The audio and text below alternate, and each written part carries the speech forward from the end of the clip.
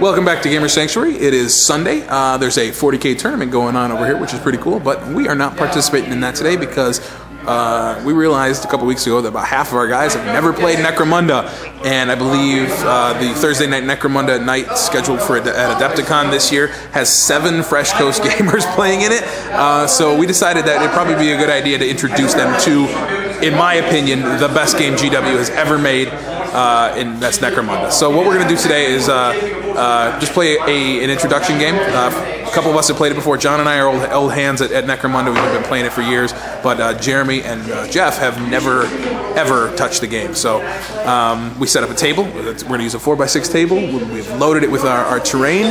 The guys already put gangs together today. Part of this whole process was learning how to assemble a gang, and then we're going to play. So let's check out and see what everyone's got. Alright, this is pretty much exactly the gang I'm going to be bringing to Adepticon. We have 200 more points to play with at Adepticon and a lot more choices in equipment.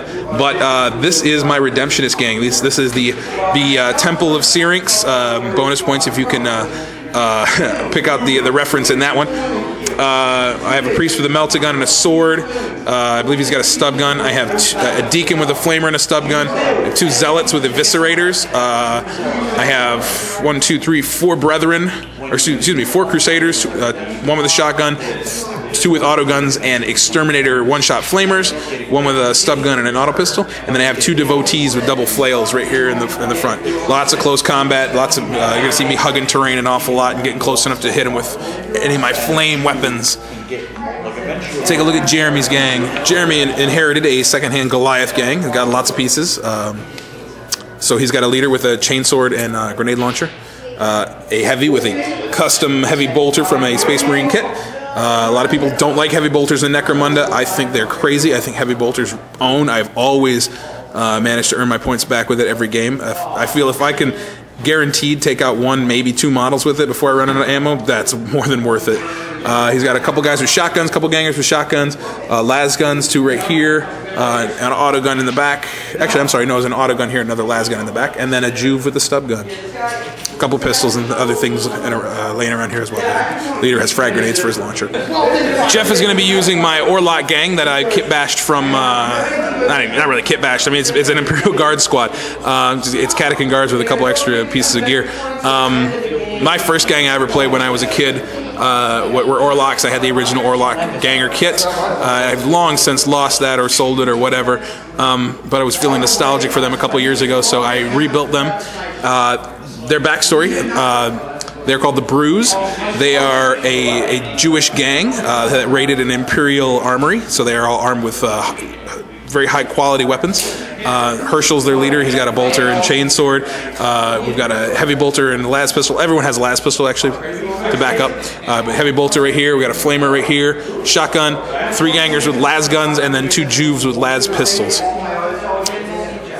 Alright, John showed up and we managed to kit bash together a squad for him out of Jeremy's Dead Zone guys. So obviously they're not going to be WYSIWYG to everything, but they're going to be pretty darn close. So we've got a leader with a las pistol and a sword with some grenades, 2 heavies with heavy stubbers, 2 gangers with shotguns right here, shotguns and pistols. And we have 4 juves. They all have las pistols, knives, and I think one has a crack grenade and the other has a frag grenade as well. This is the table we're going to be playing on. You can see we have it kind of divided into sections. We have Jeremy's Dead Zone terrain here, which makes great Necromunda terrain. Really looks like the old school plastic and cardboard kits. Part of the reason why we love it. All these buildings in the middle are stuff Jeff has sitting in his house. Just kind of doing what? What is this stuff just doing in your house and not on our tables, Jeff? So he brought it out today. I particularly love this centerpiece right here. It's huge. The Aquila's on the other side of it. I'm not going to walk around the table to see that, but we got another one right here. The pump house looking thing right here is awesome. Looking forward to getting all this stuff riddled with some bullet holes. Back over here, we've got some of the stuff I picked up a couple years ago from Brush for Hire. We've got the gatehouse and the platform as well. So this is our table. We are going to be playing I can't remember what the mission's called. It is Scavenger. We have 12 loot counters scattered around the table. They are all over the place. We're going to be playing all 4 players on one table, and the mission is just grab as much of the loot as you can. So let's get stuff on the table and get started. All right, so here we are. We all have our guys deployed. I got the last deployment, which meant I got the quarter with the least amount of cover. So I've got everything kind of split here. John's being brave and just standing out in the middle of nowhere with these guys. He's got some guys who are hugging some cover here. Jeff, kind of the same thing, has got his guys out in the open. And Jeremy took the high ground with his heavy bolter, getting ready to shoot things. I think Jeff has his heavy bolter up here. Yeah, he's hiding in the tower too. Jeff actually has the first turn, so he's going to go first. Then John, then me, and Jeremy. We actually rolled that legitimately clockwise, so it wasn't just like we said one person wins and the rest of it go after that. So Jeff's going to go. We'll do his turn, and then John's, then mine, and Jeremy's. So the Brews advanced forward. We had a shotgunner shoot at one of the gangers in the open and did nothing to him over there, one of the Goliaths. We had this las gunner right here shot at one of John's gang. We got to get a name for them in a second. Down here, dropped him, so he is down but not out. But the big news was the heavy bolter over here fired at the two Goliaths over there that are both down. The Juve has taken a flesh wound, and the other guy is down right now. And the heavy bolter is out of ammunition, but like I said, it's always worth it. I think having dropped two guys, that puts Jeremy in the hole big time, and it got 2 wounding hits on him, which in most Necromunda games, that's 10 experience points, so it's definitely worth it in my opinion, especially early in the campaign. So we're going to move into John's turn. All right, John's Great Plastic Storm guys decided to split up again. Well, I'll start over here because he had a little more success on this side. He had a lasgun shoot at my deacon and missed. The heavy stubber split fires between my deacon and my brethren right there. Missed the deacon completely with 3 shots. The brethren took 2, got 1 wound, and is just down. So he's going to start crawling to some cover. Over here, though, the only thing John had to shoot at was the ganger who shot at his Juve. So he dumped 6 shots from this heavy stubber into that ganger and hit him, what, 4 times? 3 times. Hit him 3 times and failed to wound all 3 times. So that guy's just pinned. So we're going to go into my turn and see what I can do. All right, my turn. My deacon moved forward here and took a pistol shot at that ganger right there and pinned him. Did not wound him. My zealots and my devotees all ran. So did my leader with his melta-gun over here.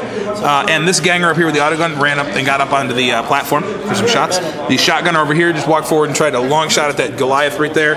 Needed a 6 and didn't hit it. But I have one autogunner down here who threw some of the girders. I don't know if you can really see it. Back over here, dropped that ganger who was holding that loot crate. Right there. Did a wound, and they are down. So now we're going to go into Jeremy's turn. All right, Jeremy's turn.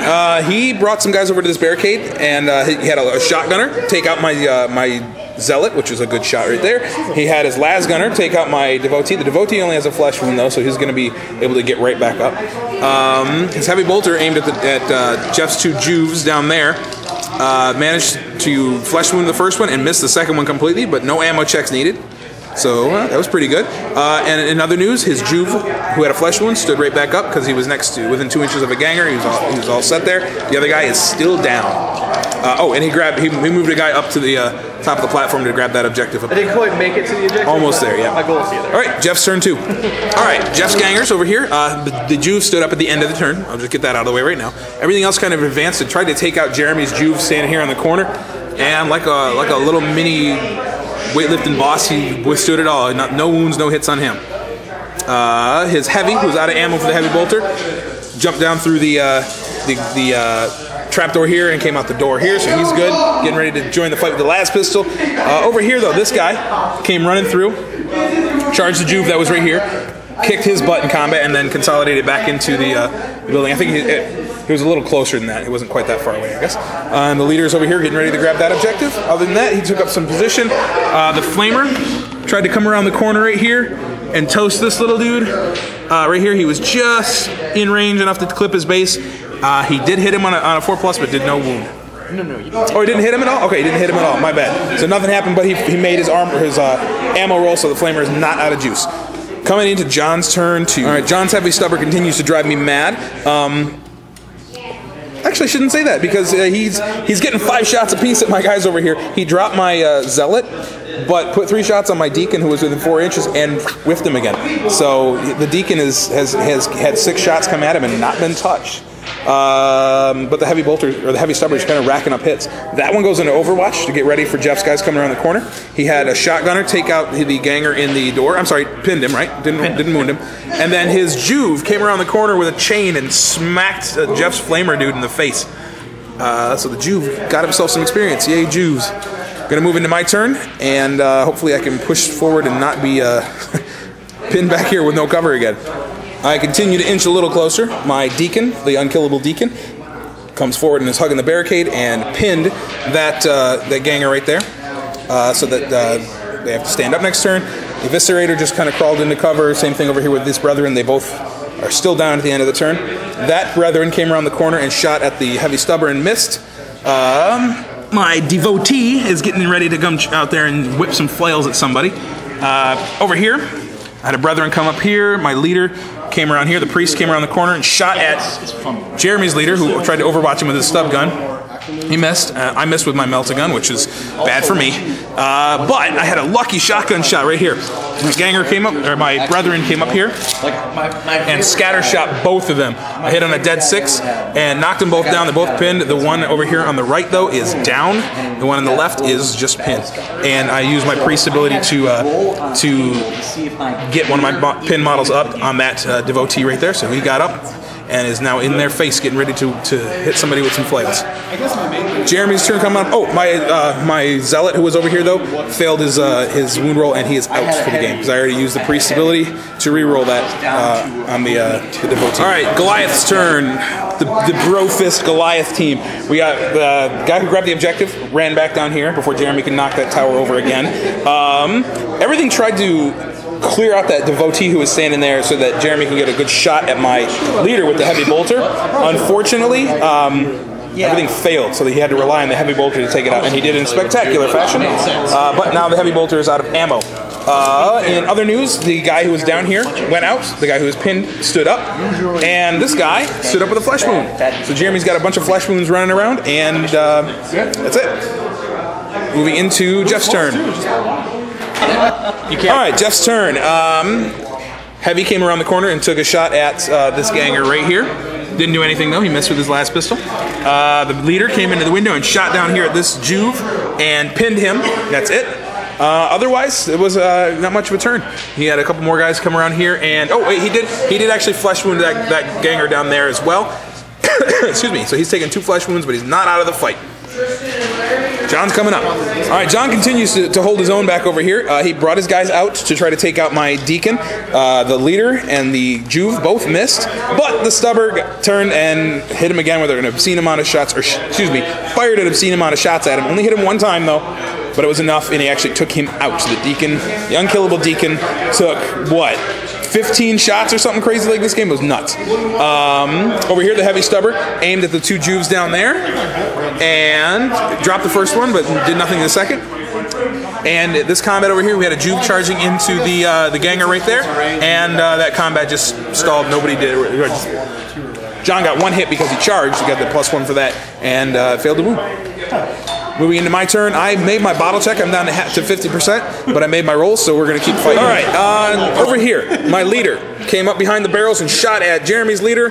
Rolled a 2. Even though I was in short range, I still missed thanks to the cover. That melta-gun is just whiffing. If I hit with it, it would be great, but I'm not. So, however, this shotgun dude has been having a great game. He dropped the leader with a solid shot, but ran out of ammo for it. The autogunner failed to drop that shotgunner right there. Over here, oh, I still got to make my recovery rolls for these 2 guys. This autogunner shot at John's heavy to try to take him down, but missed badly. But my Devotee, who was right around here, charged his guy who was down. I know it's kind of cheesy to do it, but I took him out. And because I got a consolidation move at 2 inches, it put me into combat with the other Juve, right? That's a Juve. So now he's in combat with that Juve, and we're going to have this big old Juve slap fight in a minute. But they're both holding objectives, so it's going to be great. So the winner of that fight is not only going to have Juve Dominion, he's going to get 2 objectives. Pretty cool. So anyway, I'm still safe from having to bottle out, and We're gonna move into Jeremy's turn. Hey, I had some good luck. My ganger back here rolled the 1 on his recovery roll, so he actually stood back up at the end of my turn. I did use my my priest's ability to reroll his, but my eviscerator guy is still dead. Jeremy's turn. His leader stayed down. He had a ganger over there who decided he was going to try to take my leader on one-on-one, and got in the fight. Almost hit the combat with his heavy, who moved down to this level here. Shot with a pistol and missed the original target, which was my guy back here, hiding behind the wall. Almost hit the fight. Anyway, the guy who charged in, we tied combat. I rolled a 5, he rolled a 4, but I have a higher weapon skill. Even though I fumbled, it gave me 1 attack because it went to initiative score, and I killed his ganger with my leader, so he impaled himself on my sword. Very cool. I consolidated onto that objective to grab it. Otherwise, that's about it. The Juve ran up there to grab that objective and is running away with it. And we're moving forward into Jeff's turn. Oh, we realized also we've been making bottle checks at 50%, and you should be making them at 25%. We were kind of hung up on the Heralds of Ruin kill team rules, which I believe are at 50%. But we're just going to play the entire game with 50% bottling tests and go from there. All right, over here with Jeff's turn, the heavy charged into combat with the Juve and the ganger right here. The Juve and the ganger actually had a complete draw because they're the same initiative, and then the heavy got the extra bonus die and the +1 for charging in. As the multiple opponents, so he actually was a +2 total, -1 for having the heavy weapon. Regardless, he got 3 hits on the Juve and killed him. But Jeff grabbed the objective here, and his Juve, who was beat up over here, is standing up with a flesh wound. So now we're going to go into John's next turn. All right, so here we are with John's turn again. His heavy stubbers continue to be effective. He dropped the shotgunner over there with a good shot. He had 6 shots against those 2 guys back there, but he didn't do anything against the Juve with the flesh wound. Over here, his heavy stubber turned and dropped my brethren right here. And he had his leader and another ganger charge into my Juve in combat. He went with the Juve first, and we both rolled 6s, no fumbles, so it was a total draw. And then the other ganger came in, and I rolled terribly. I rolled a 1 and a 2, and he rolled, I believe, a 6 to hit. So it was bad for me. He had 5 hits on my poor little devotee, and he's dead. So John has a whole bunch of objectives right now, and we're gonna go into my turn. I got to make a bottle check, and then see if as luck would have it, I rolled an 11 for my bottle check, so I'm out of the game. Jeremy is going to go next. Alright, he's running. Yeah, go grab some objectives. Alright, Jeremy's turn. Jeremy, what happened? I was busy picking my models up off the table. Alright, basically this guy ran over, grabbed his objective, my leader stayed down. This guy came down the base, he moved over 4, took a shot at that Juve, actually did a flush one to him, which is enough to kill him. Yep, he's already had one. My Juve ran inside this building. Where is he? He's inside. Where is he? The very corner. You gotta go around the other side to see him. There he is. His ultimate goal is to get up to the next stage. He's going to try to get that objective on the top. He's going to grab 3. So Jeremy's just been kind of quietly holding his own and collecting objectives. And that's it. And that's it. So we're going to go into Jeff's turn. Jeff is actually going to bottle out, I think you said? Yep. Because he's down to 50% and he's kind of beat up and doesn't want to lose anybody else. Was this your one that you scored? So we're actually going to go to... Okay, for John's turn, he had everyone kind of pulled back into the little temple thing there and tried to shoot at that Juve who was holding multiple objectives and failed. Jeremy's only 1 objective away from having to bottle, or 1 model away from having to bottle out, or having to make a roll. So we're actually probably going to call it at the end of this turn. I think this is going to be turn 6 as it is. With John's turn is turn 6. So John's going to go. Jeremy's going to get 1 more chance to get that objective, and we'll see what happens at the end of it. All right, so here we are at the end of the 6th turn of the game. We think. I don't know. We kind of lost track. But we're going to call it because it's getting late in the day.